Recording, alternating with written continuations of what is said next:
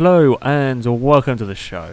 So this episode we have a challenge that was sent in to us by a viewer, and that was to have a look for the best and worst value cars within Forza 4. Now this excludes the auction house because you can get all sorts of amazingly ridiculous deals on the auction house. This is just stuff you buy from the game normally.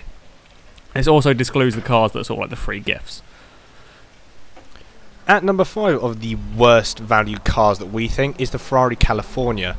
Now, this may be a Ferrari, but it's not worth the 220,000 credits that it's put up as. I mean, for 20k more, you can have a 458 Italia, which is faster, better handling, and better looking.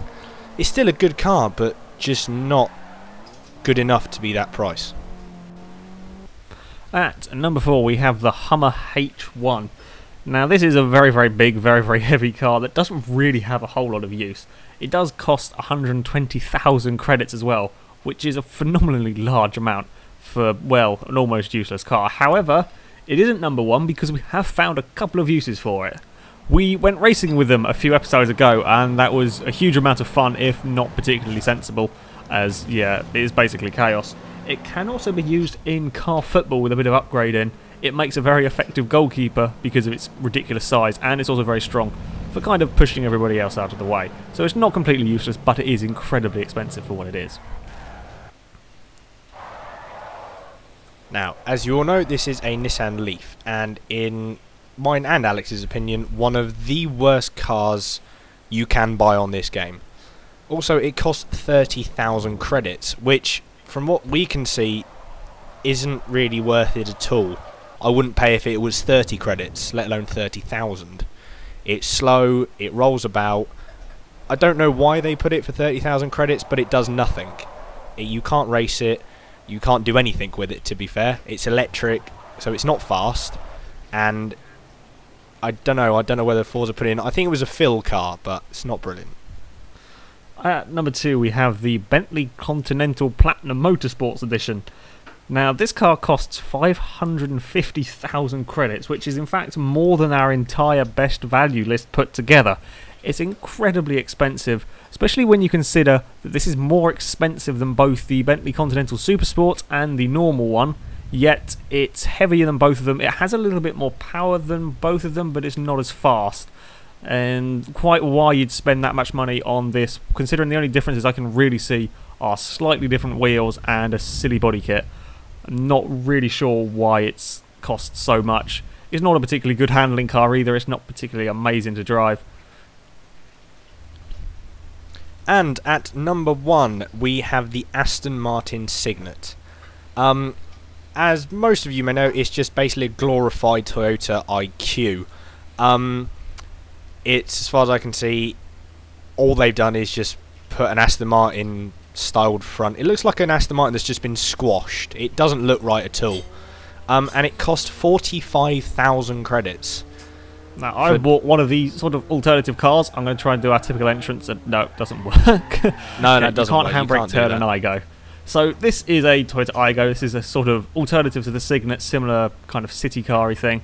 The IGO costs 10,000 credits, I think. I should have done my research properly, but I think this is 10,000 credits.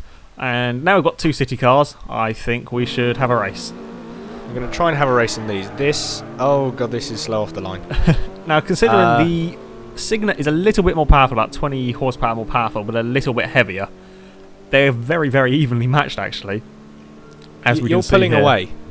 I am actually, very so slightly. for your 35,000 more credits, you're going slower. I think the IGO is also the better handling of the 2 cars. Oh my god, the body roll. As we witnessed. Oh, the understeer. God knows where. Good grief. It is a horrible car, this. Now, for our best value cars, at number 5 it is the Lotus Carlton. This is one of my all-time favourite cars, purely because it's my definition of a sleeper car. It looks like a normal Vauxhall Carlton with a little bit added on, but it's insanely fast. Top speed 170. It was the fastest 4-door saloon for a very long time. It basically shows that Lotus can make even the dullest of cars, which the Vauxhall Carlton was, into one of the most exciting. It really is a phenomenal car. It's great fun to drive, and yeah, I want one. And it's only 19,000 credits, which is an incredible deal for such a, well, mental car. Up next we have the Lancia Delta. Now, this is one of the most successful rally cars ever made. Okay, admittedly this is a road one, but all of its championships, or most of its championships, were won consecutively, and the car all round is just amazing. The best thing about it though is it only cost 22,000 credits.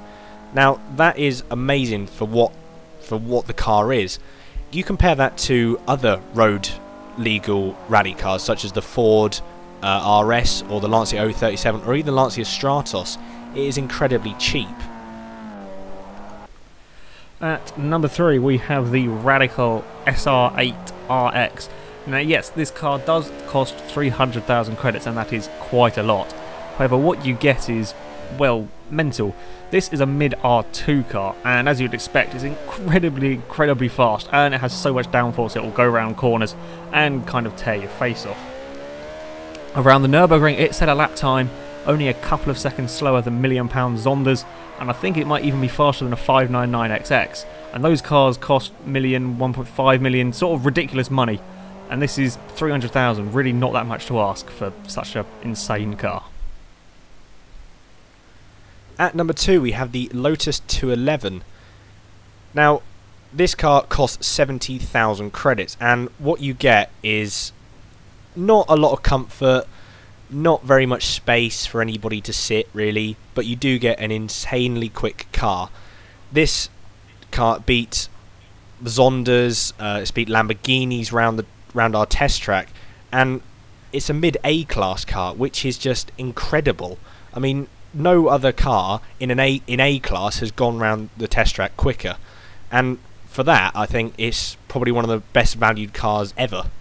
Really, for 70,000 credits, you can't really get faster for 70,000 credits, I think. And here comes of course, Alex and something. This had to be number 1. Everyone knows how much I love this car. It is, of course, the ACR Viper.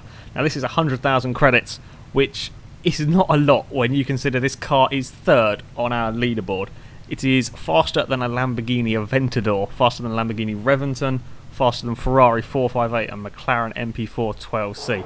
This is a ridiculously fast car that doesn't cost a lot of money. I don't quite know how they've managed to make it so cheap, and quite how it handles so well. It's based on what's essentially a modern American muscle car, but this is now really, in my opinion, the ultimate supercar. It's incredibly fast, sounds amazing, looks rather menacing. I'm not a huge fan of the sort of silly wing that goes on in the back, but it needs it for the aerodynamics, and it all works really well. It's a great handling car. So yeah, this has to be our number 1, because for 100,000 credits you can't get a car that's faster. And that about wraps it up. That's our list of our cars. I'm sure people will have different opinions, so don't shout at us too much. But yeah, if you have challenges and stuff you'd like to see us do, then leave them in the comments. As always, we'll have a look through them and we will try and get onto them. And I think we've got 400 subscribers now. We hit that like a couple of days ago. Yes, we've hit that. So nearly, and we've nearly hit 100,000. Yeah, thank you. We've nearly hit 100,000 views as well. So we're getting some milestones, I think, out of the way. Yeah, we're getting there.